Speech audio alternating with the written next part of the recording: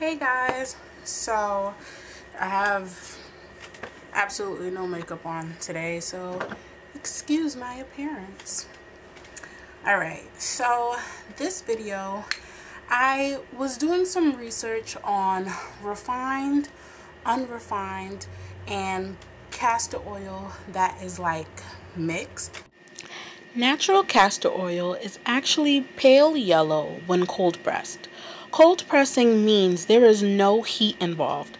Castor beans are just squeezed at high pressure to extract when pressed out of the seed. The advantage of cold pressing is that you do not degrade any of the oil using heat. The clear castor oil that you find in some shops is a result of filtering this natural yellow crude castor oil to further lower the iodine content, which makes it yellow. The higher the purity of the castor oil, the lighter the color will be. If you look down in the description box, there will be a reference as to where I got this bit of information from. Do note that cold pressing is not the only technique used to extract oil though.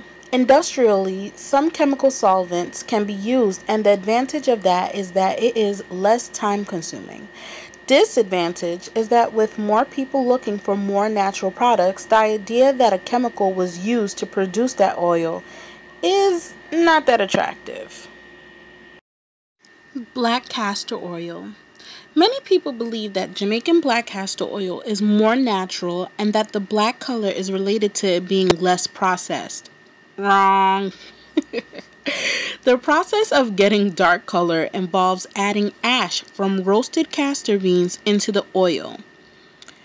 The description from the Sunny Isle Jamaican black castor oil is, our organic seeds are roasted and grounded by a manual grinder, and then crushed beans are boiled to extract the 100% pure dark brown organic oil.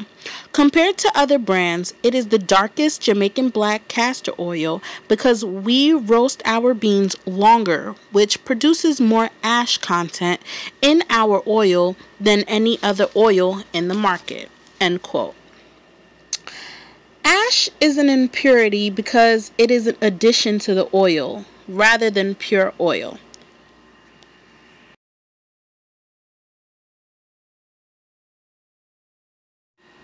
Hollywood Beauty Castor Oil Hair Treatment with Mink Oil.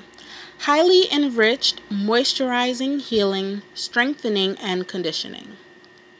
Use daily to condition, moisturize, and restore natural sheen to your hair and scalp. Helps prevent split ends and breakage. Excellent conditioner for natural, pressed, relaxed, or color-treated hair. It's recommended as a conditioner for baby's hair and skin. Apply daily to wet or dry scalp to help keep hair healthy and well-conditioned. Ingredients: petrolatum, castor oil, jojoba oil, mineral oil, safflower oil, lanolin, cocoa butter, aloe vera extract, mink oil, vitamin E, fragrance, and propylparaben. This is not pure castor oil. So this is why a majority of you young ladies are breaking out if this touches anything other than your hair. This one right here, which is the Jamaican black castor oil. And to give you an idea of one that is cold pressed, you have De La Cruz castor oil. There's another one that's floating around, which is the castor oil by Hollywood of Beauty.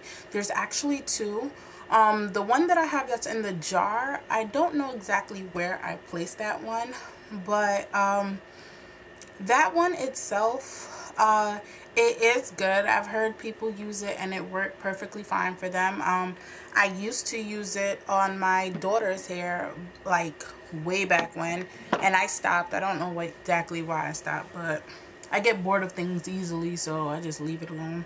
That one is mixed with mink oil, But it also has mineral oil and a whole bunch of other extra stuff that were in the ingredients that I didn't like.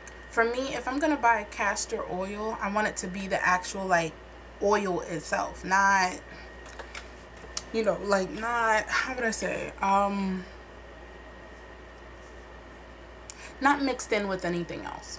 So that castor oil, it has a mixture of stuff. And then even the castor oil, you know, like how they have the tea tree oil and all those other oils. Yeah, no. Nope.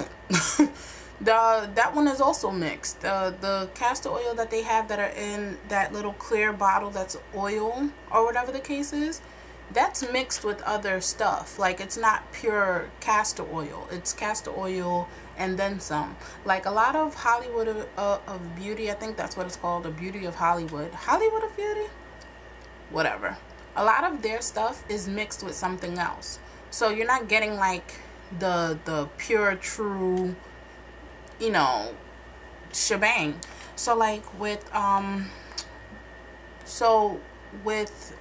that being said, the castor oil, the one that comes in that little green the green jar, as well as the castor oil that comes with the green top or whatever the case is, that's a oil by Hollywood of Beauty. Read the ingredients. There's mineral oil in it. I don't know whether or not some of you guys are into the whole no mineral oil, no parabens, no, you know, stuff along those lines. And that castor oil actually has mineral oil in it. And same thing with the little gel form. So that means that those actually just coat the hair, it doesn't penetrate the hair. This castor oil, which is the clear one, you can get it in like different name brands or whatever the case is. This one, I just want to finish, and I've had this for forever. Like I've had this since October. I've used it in a deep condition. I've used it in my moisture mix. I've used it damn near everywhere, and I'm only up to here. Like, I'm not even halfway done with it yet. Like, castor oil lasts you a long time if you only use a little bit. I like to dilute it and mix it with other oils, which they say is best anyways, is to mix it with other oils so that you can actually have it penetrate your hair as opposed to have it sit and clog your pores or clog your hair shafts. But yeah, like I was sitting down and it hit me that like there's so many different types of castor oil, and I wanted to see like research on it. So I'm going to leave down below the ingredients that are in the Hollywood of Beauty, both of their castor oils, as well as I'm going to leave where you can find black castor oil and the regular castor oil, because I also saw people saying that they don't know exactly where to purchase them. Also, another thing, the castor oil, the one that's in the jar, the reason, in my opinion, the reason why it's making a lot of people break out, like if you get that castor oil anywhere on you, you will start to break out, like legit, you will start to break out. Whereas this castor oil, you don't, because castor oil, when you use it on your face or whatever the case is, when you use a little bit on your face, it's actually supposed to help with the moisture and lock in the moisture, while the other castor oil, it has parabens in it. It has things that are not good for you in it. Like it has mink oil. I didn't even know what mink oil was until I saw it on the thing, and then I had to research it. But yeah, that's neither here nor there. But that castor oil has been very closely like linked to a lot of people breaking out, a lot of breakouts. Like me myself, growing up, my mother did use it on me, and I didn't realize that like I didn't have acne anywhere else on my face. Like even right now, I don't really have any acne, but I do have a lot of acne starting, which I am still trying to figure out how to fix that. But that's a video for another time. And basically it's supposed to help your, you know, your skin. The other castor oil is blocking the pores and it's clogging you up. That's why they tell you to always use a little bit of that castor oil, because a little bit literally goes a long way. Now, if you're just going to place it in your hair and then wash it out, then go ahead, by all means, you know, handle your business. But if you're going to like actually walk around and you want to grease your scalp, you're clogging your scalp. Like a lot of people, what they normally do is they take it, they use it as a deep condition, and then they wash it out of their hair.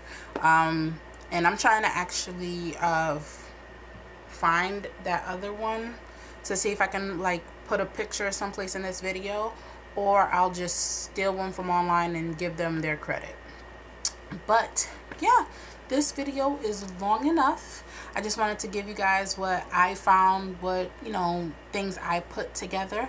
And this video should be coming out at the same time that my other video about castor oil is coming out, hopefully. Well, that's all the time I have for you guys. Bye.